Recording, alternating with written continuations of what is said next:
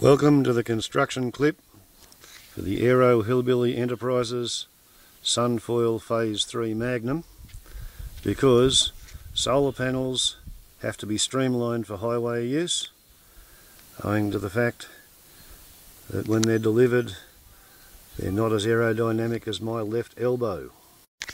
When they come out of the box they have flat square edges and they have a frame around the outside, and they don't like getting hot.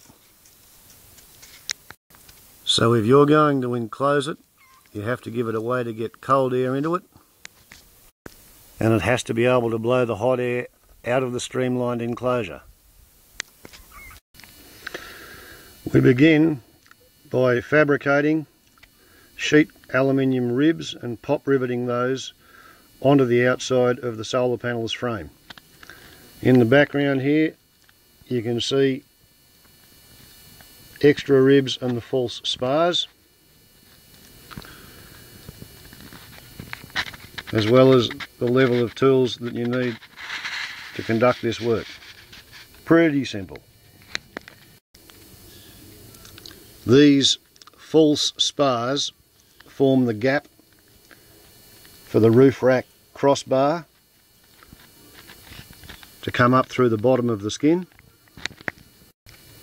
This picture shows holes drilled in the frame just below the glass, together with a rib and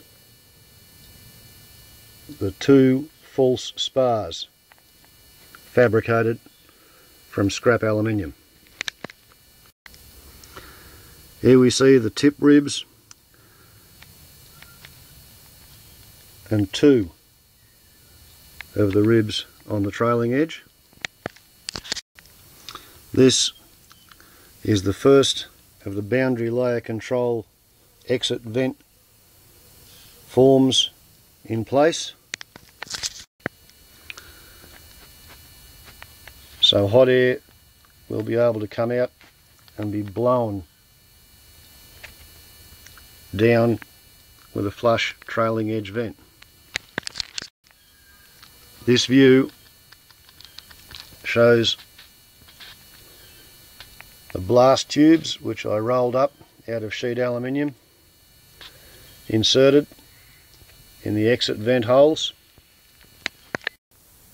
Here you can see how close the blast tubes are to the laminated sheet of photovoltaic glass. After installation, the blast tubes are deformed with a hammer to just lock them in place.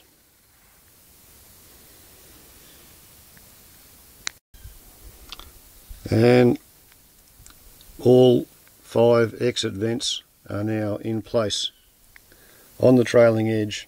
So you've got a tip rib, 2 vents, former rib, centre vent, former rib, 2 more vents and a tip rib.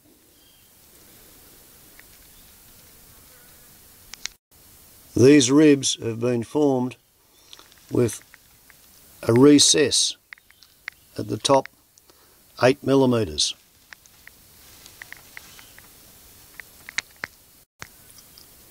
And the skin goes into that recess.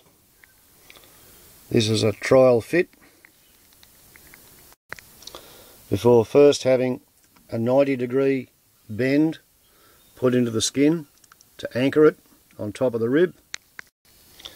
I'm afraid this shot's slightly overexposed, but it shows the rib anchoring the leading edge, the trailing edge skin, and it gives you an underneath perspective of it. Here's the skin installed,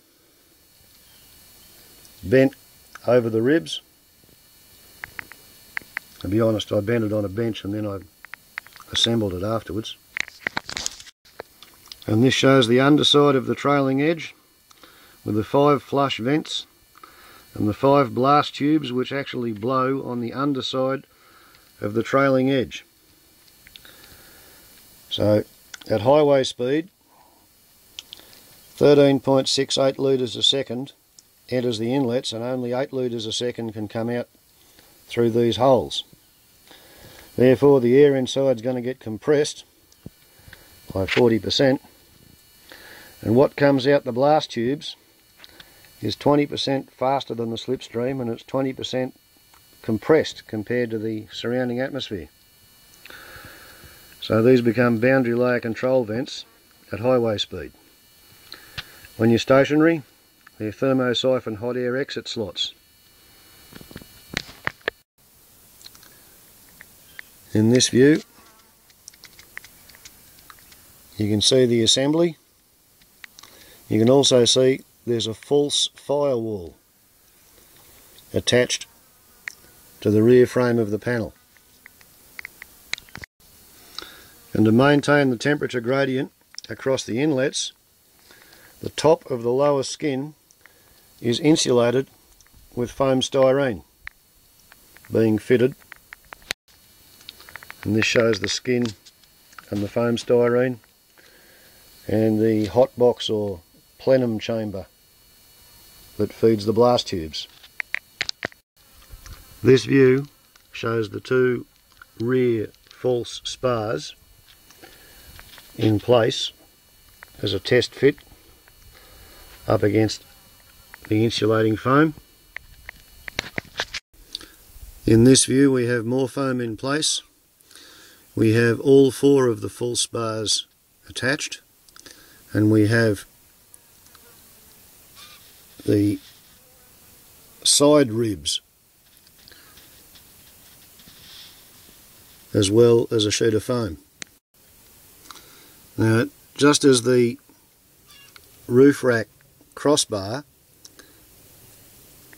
fits into the recess, there's a down lock which goes underneath the roof rack's fore and aft rail, and there are 4 of these down locks,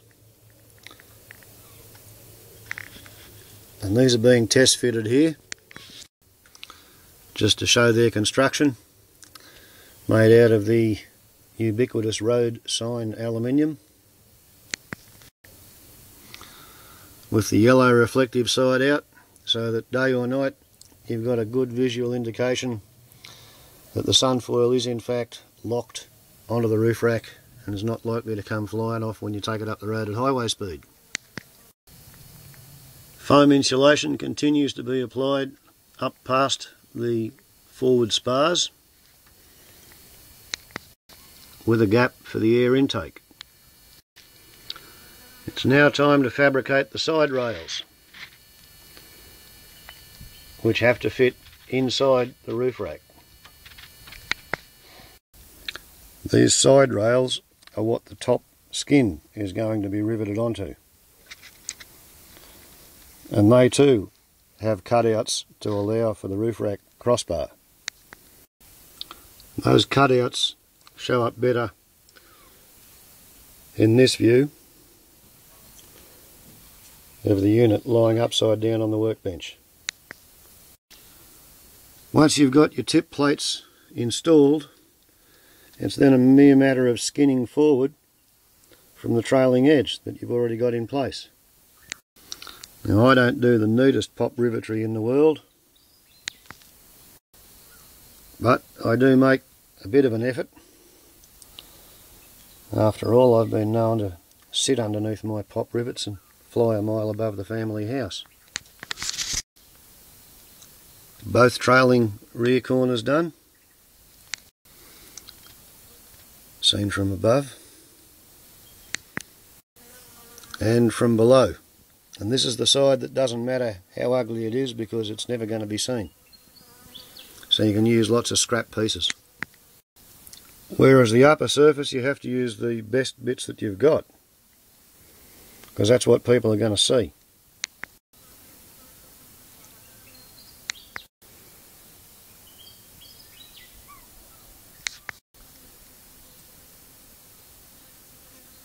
Nice and slow, but it is in fact happening.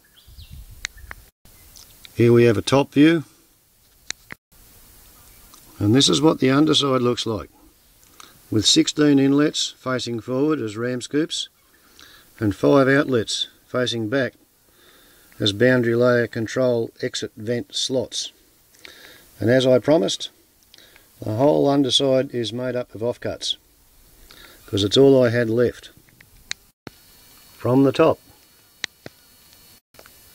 3/4 above forward edge on the left side of the screen. Slightly flatter view, side on. Looked at from the front and above, it has a very low forward surface area. And it's actually a fairly complicated trapezoidal shape. It's a faceted aerofoil. Shown here under masking tape before receiving its silicon sealant around the top groove. More out of a sense of neatness than for any particular structural functional need. So here we have the newborn third phase SunFoil looking down on Grandpappy the Mark I. 5 watts, thick and clunky and chunky. 30 watts, smooth and slippery. One mistake I made was I initially put the solar regulator on the driver's side, so that when I looked in the rear vision mirror my head was in the way and I couldn't see the thing. So one of the first things I did was move the regulator over to the passenger side, where it shows up while you're driving, visible in the corner of the rear vision mirror as an effective head-up display. So this is the arty-farty roll, showing the SunFoil in the bush. These views are at the top of my driveway, leading into the bare bad sheeplands, which I wanted to show to advantage from a couple of directions, aperture sizes and shutter speeds. I particularly wanted to highlight the upside down tree with a stone arrow hanging in it. Here we have synchronicity at the service station. When I bumped into my son on the first trip to town with the Mark III on the roof. 20 watt Mark II and 30 watt Mark III, father and son SunFoils. Nice little juxtaposition with the fuel pump that the SunFoils are intended to defeat, showing in the middle of the picture, before coming back home. Up the driveway, with a stop for photography. Told you this was the arty-farty shot. Don't the sheep make a mess of the place? Because it's a proper four-wheel drive, and I do in fact take it out into the bush, one of the design criteria was that the roof rack's forward arch should be capable of deflecting any low overhanging branches so as not to rip the leading edge off the SunFoil. I believe these photos demonstrate that it passes that particular test. And I don't think it looks too bad at all.